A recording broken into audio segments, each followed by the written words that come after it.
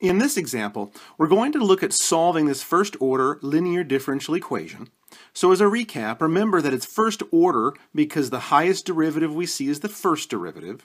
And we say it's linear because it can be written in this form, y prime plus p of xy equals q of x, where of course p of x and q of x are functions in x. So in our example, it looks like p of x is just going to be 1.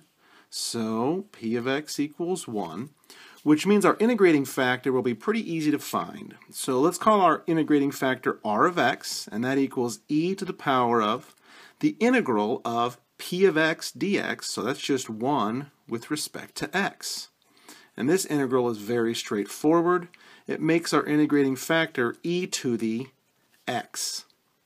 All right, well, what are we going to do with this integrating factor e to the x? Well, we're going to multiply through this entire differential equation by e to the x. So y prime plus y equals e to the negative x. And I'm just going to go ahead and distribute that e to the x through all those terms. So it looks like I'll have e to the x y prime plus e to the x y. And I'll go ahead and write this out. E to the x times e to the negative x. Well, a couple things here. On the left side, it looks like the product rule has been employed. And again, this is why we use our integrating factor and why we solve these linear equations this way. It's because it becomes e to the x times y when I integrate that left side. The right side, however, e to the x times e to the negative x, we'll use an algebraic property of exponents here. When I'm multiplying like bases, I'll add the exponents. So x minus x, well, is actually 0. So it's e to the 0, which makes 1. Well, okay, well, I need to integrate that right side since I've already integrated the left side. So it looks like e to the x times y will equal x plus c. So solving for y, I'm going to divide every single term by e to the x. And the e to the x's cancel here.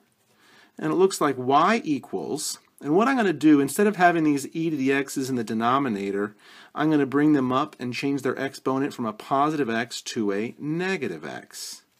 So it'll be e to the negative x right here times my x, and then plus c e to the negative x. And this will be my solution. And what's nice about this is I can go ahead and plug it back into my original differential equation, which was y prime plus y equals e to the negative x.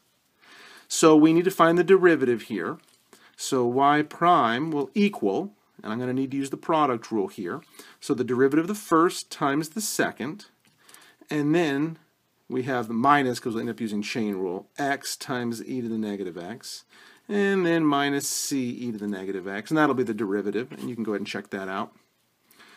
Okay, so y prime plus y. So I'm going to add this y prime, which is e to the negative x, minus x e to the negative x, minus c e to the negative x. And I'm going to add that to my solution here, so plus x e to the negative x plus c e to the negative x. Whew. And I should get e to the negative x when I'm done. Okay, a lot of stuff going on here. So minus x to the e to the x, and then plus x e to the negative x. Those will cancel. And negative c e to the negative x, and a positive c e to the negative x. Those will cancel. And it looks like I am left with e to the negative x equals e to the negative x. So it works. So this is the general solution for my original differential equation.